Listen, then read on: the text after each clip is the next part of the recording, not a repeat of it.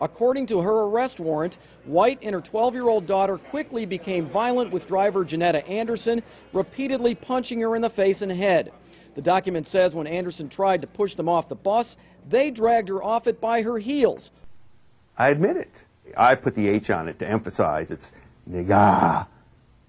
That, you know, nigga this, nigga please, nigga, you know, can you lend a nigga a pencil? What kind of example are you setting for your students if you use a word that you don't want them to use? It's time that we swat all these wasps. We've got to swat them.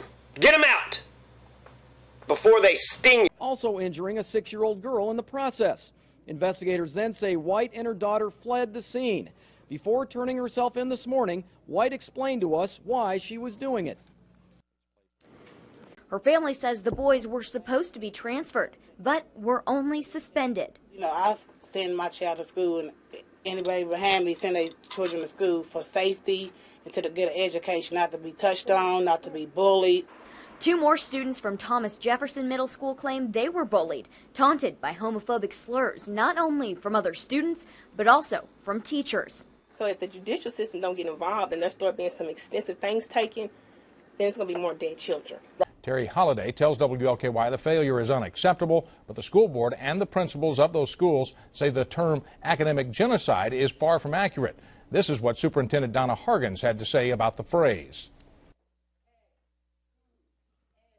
We work very collaboratively with KDE. Our schools work very collaboratively with KDE. I think everybody shares the sense of urgency that the commissioner does, and so we share the common goal. We want success for all students in Jefferson County.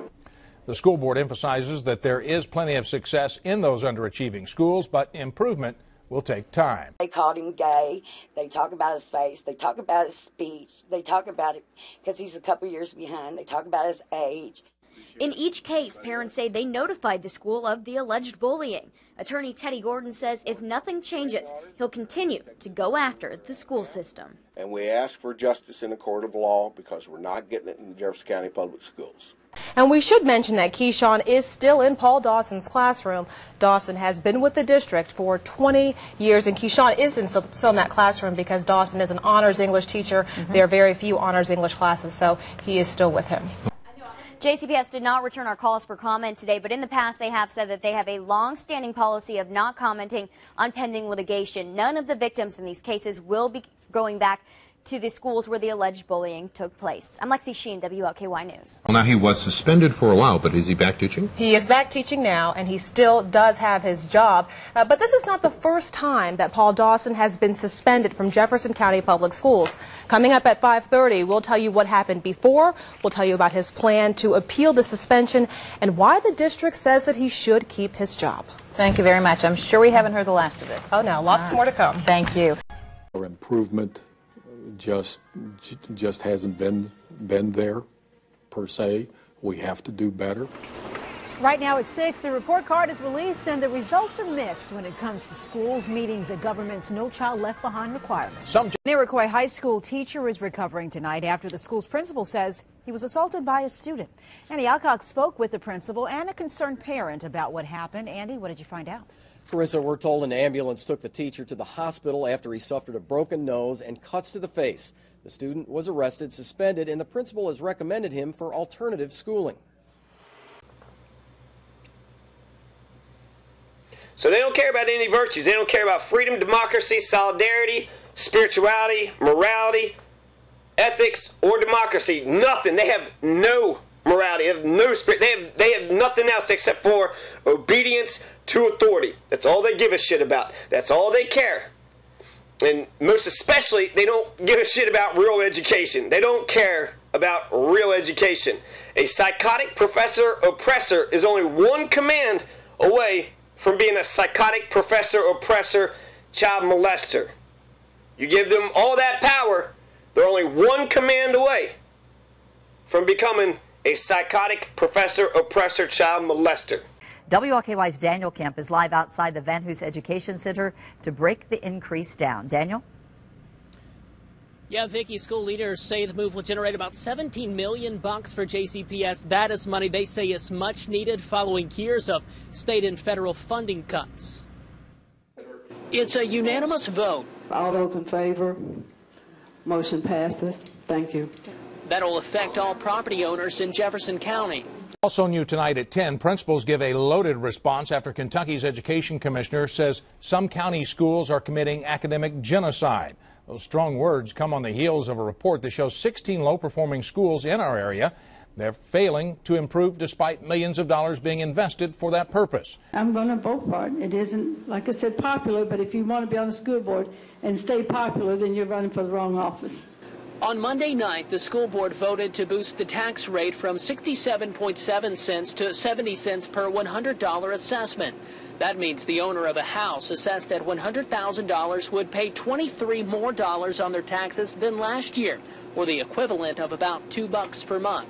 This money's necessary, and we're doing everything we can as a school district, and I believe Dr. Hargens is doing everything she can as a superintendent to cut costs and eliminate waste. Magnanimous about it. We're all adults and professionals, and that's how he handled it. And now the board says it will work together to find a replacement. I believe the board is unanimous in its desire to focus on student achievement, and that we ensure we have a leader and management in place to address that. School district says budget cuts are one of the main reasons behind the cuts in staffing.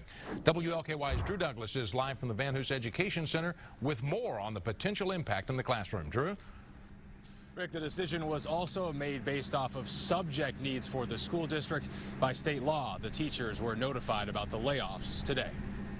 The 41 layoffs from Jefferson County Public Schools include 20 teachers from special education, 11 from English, 7 from physical education, and 1 from art.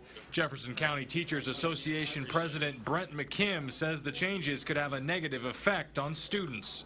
School leaders say the hike would help compensate for more than $31 million in state funding cut since 2008, in addition to a number of federal programs that have been eliminated too. These are just only some items of what we're having to pick up now that we did not in the past.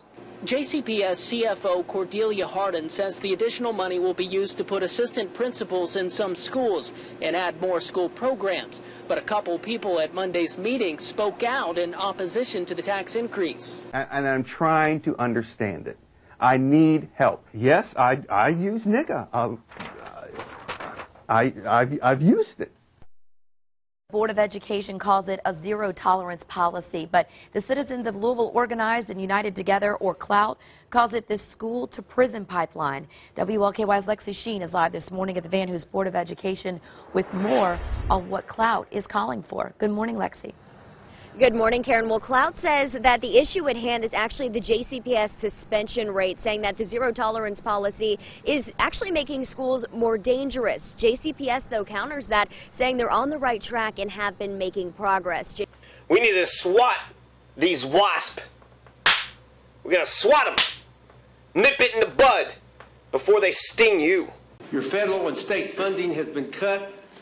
Well, so has my funding been cut. And we always say this is just a little bit, but this is just a little bit on top of everything else that we've had to raise. Still, board members agree that raising the tax rate is an investment in the future of JCPS. Sheldon Berman is in the last year of a 4-year contract. That contract officially expires on June 30th, 2011. The board chairwoman says she fully expects Sheldon Berman to remain in his post until that date. However, once again, Sheldon Berman left this building before the vote was even taken, so he couldn't confirm tonight whether he will indeed remain in that post for the remainder of his contract. The board chairwoman did say that Berman assured the board that he would work hard to make sure the transition between himself and his successor is a very smooth one. As for that transition, the board is expected at its next meeting 2 weeks from tonight to begin mapping out both a transition plan and a plan for what the board chairwoman calls a very extensive search for Sheldon Berman's replacement. Live at the Van Hoos Education Center, I'm Steve Tellier, WLKY News. Mr. Boyd, Mr. President, good morning. Okay. All right, we're here for another pre-trial. Judge, I did file the discovery in the court file.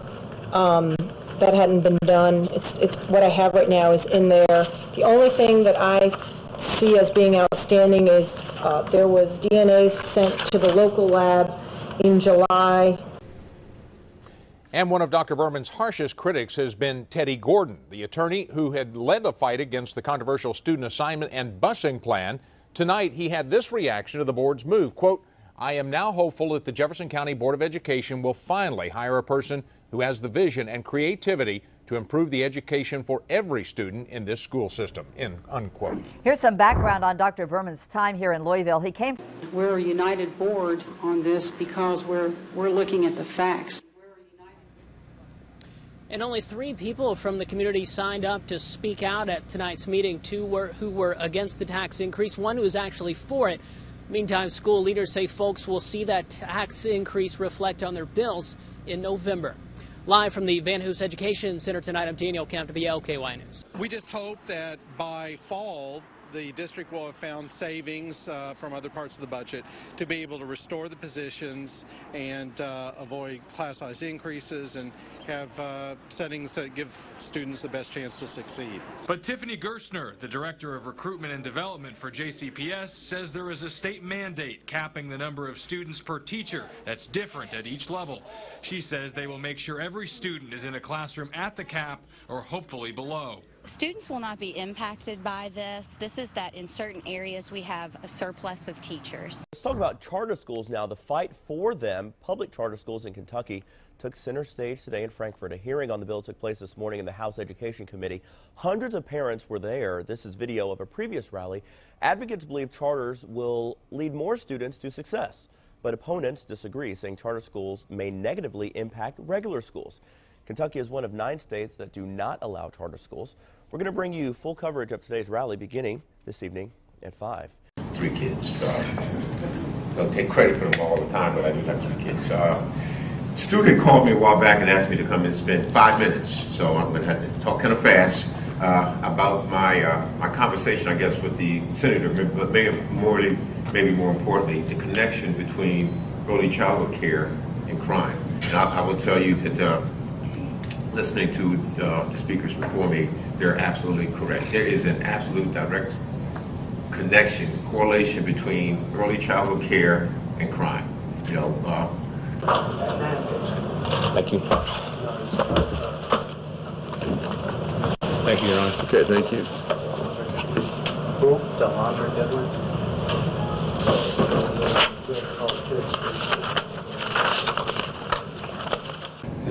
The goal of what you pay, those of you who live and work in the city and live and work in any city, what you pay the police department to do is help prevent crime from occurring.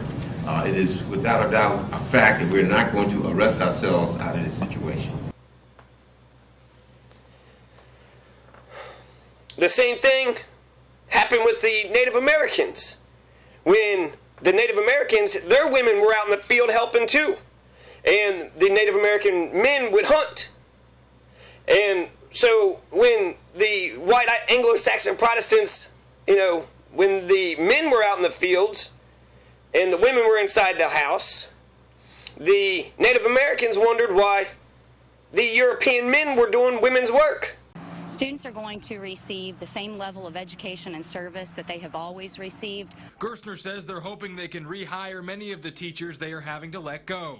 She says they're still learning about staff retirements and specific classroom needs. If a school has more enrollment than we projected after the 5th day of school, which is when we do our 5th day count, we'll need more English teachers at schools where the enrollment is higher than we thought.